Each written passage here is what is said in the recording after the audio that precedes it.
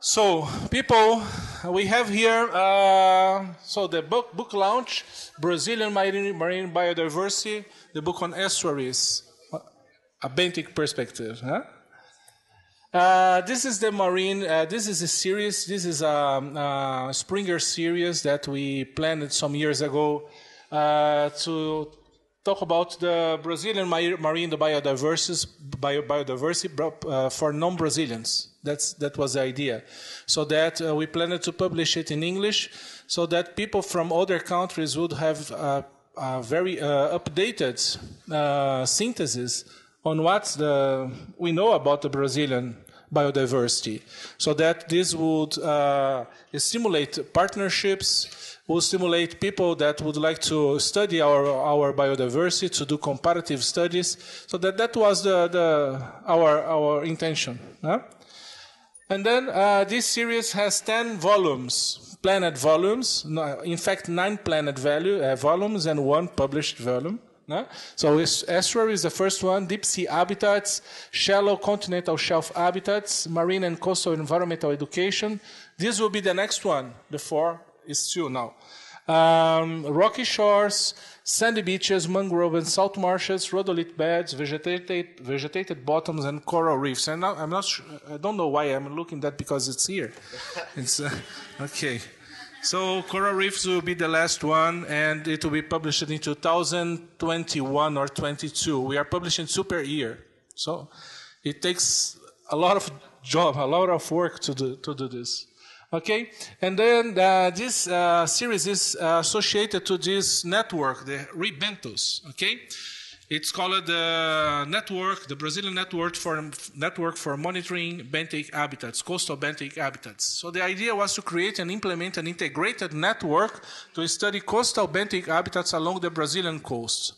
To establish a long-time series on benthic biodiversity as a strategy to detect the effects of global climate changes. So there were some goals, like stimulate a thematic discussion related to climate changes within the benthic ecologists, the benthic scientists, which was not occurring at that time.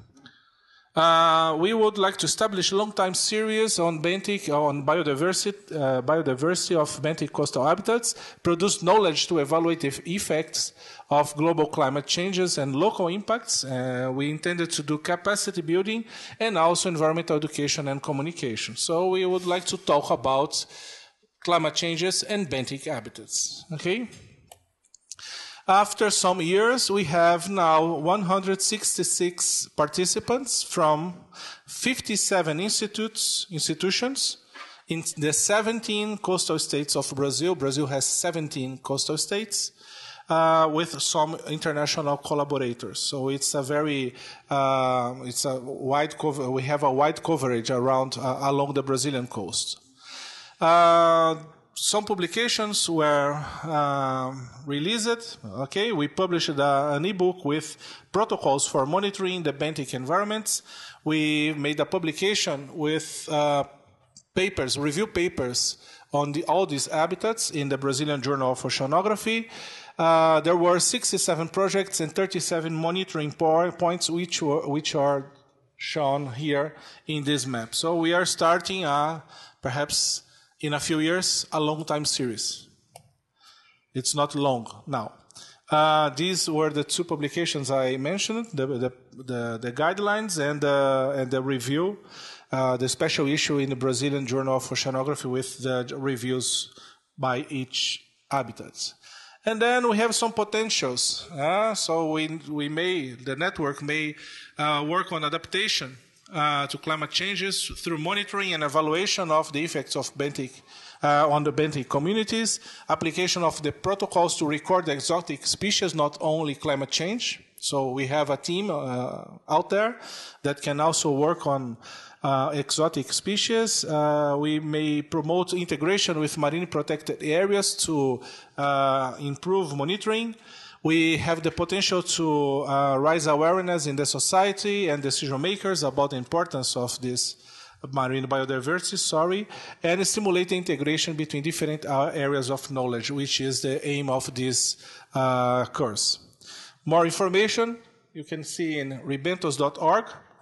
And this project or this network is being funded by several institutions like Biota, FAPESP, CNPq, CAPES, FINEP, and is part of the Brazilian Climate Network, which is linked to the Ministry of Science, Technology, Innovation, and Communication. Yeah? And now we are here. This is the new book, the fresh book. We don't have it, the printed version yet, only the electronic version. And then I would like this guy and this guy as the editors. I would like to introduce you, Paulo Lana and Angelo Bernardino, but I would like that Angelo talks about yourself and Paulo and the book, okay? So. Thank you, Alex. Good evening, everyone. So it's a pleasure to be here. Paulo unfortunately couldn't come to São Paulo today, but as Alex briefly said, we started this work a few years ago. Actually, it was in 2010, I think, that Alex came out with this idea of establishing a coastal network to evaluate climate change in Brazilian marine habitats. And it was a really interesting thing because we've had experience of monitoring. I mean, there's some LTER sites, which in Brazil is called PELD program, and some of these sites are located in, for example, in Abrolhos, in coral reefs, and some land sites, right? So some of these sites, they date back from like 20 years ago. And even though we had some of these programs running in Brazil, we didn't have a systematic data acquisition on coastal habitats. And so Alex came out with this idea of establishing this network, which eventually was named as ReBentos, to monitor benthic assemblages all over the coast of the Brazilian coast, which you know has a continental scale, right? So from the Amazon to the southern Brazil, we have over 7,000, 8,000 kilometers of coasts, and it was a huge work, right, to get researchers from the Amazon to the southern Brazil to work on systematic data acquisition using systematic protocols, which would be eventually comparable and use it for climate change and other management products. So. Alex got this funding, like it was a 3-year funding to do this research and establish the protocols, which was a great. Now Alex just showed you we have like over 8 teams, major teams on coastal biodiversity, from coral reefs to sand beaches, mangroves, estuaries, and so on. And a lot of these groups were already set up, so people have. I mean, one of the main results of the network was putting people that had never worked before, and they started working together with similar objectives, even though the funding limitations still persist, right? We still don't have all the funding we need. But anyway, I think this book is the first result of one of these working groups, which was the Estuaries, and Paulo Lana and we have leaded this group for some time, and it was a great experience to do that because this book is a product not from me or Paulo, is a product of 37 authors who contributed to the chapters. There are 6 chapters in these books, and anyone that of you, if you see, there's a great review of Brazilian estuaries with a geomorphic and oceanographic perspective. So that's chapter 1. There's a really good review of all kinds of estuaries, deltas, and these types of ecosystems along the coast of Brazil. And then we go on the biodiversity patterns that we see in each of the ecoregions, right, from the northern to the southern Brazil. And we have decided to use, of course, a benthic perspective because benthic ecologists have been there's a lot of work benthic assemblages along the coast of Brazil, and a lot of it is in Portuguese or is in the form of unpublished work. So we decided to both review it and put this information in English so anyone can access it eventually.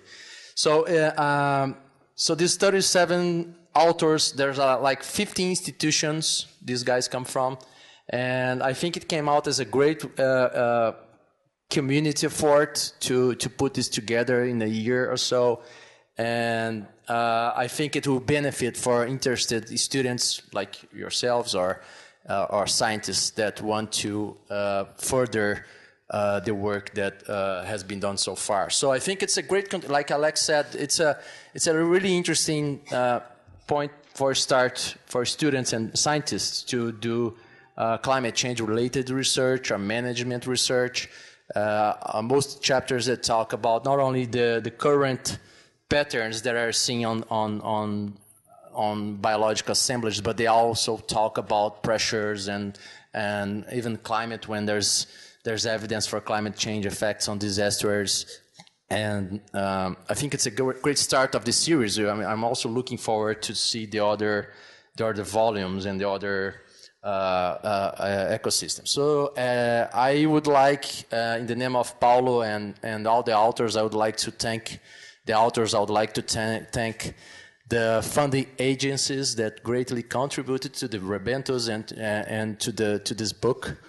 And I hope if any of you read it, or either like it or not like it, let us know.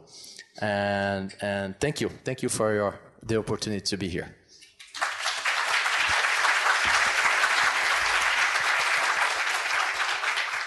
Thank you, Angelo. And when you see the content of the book, you see the potential of these guys. I would like to say that because this group of estuaries was led by Angelo, by Paulo Lana, with several colleagues along the coast that co-leaded the team, and they did several meetings. They look for additional seed money to convene and to discuss in a more detailed way, and they did a very, very nice work. So this book, I told him that this book set the ruler very, very high, so that all the others have now a very good reference to focus on. So thank you very much. Congratulations for the book, and I hope to have other ones soon to share with you. Thank you very much. See you tomorrow. See you outside and tomorrow. Bye bye.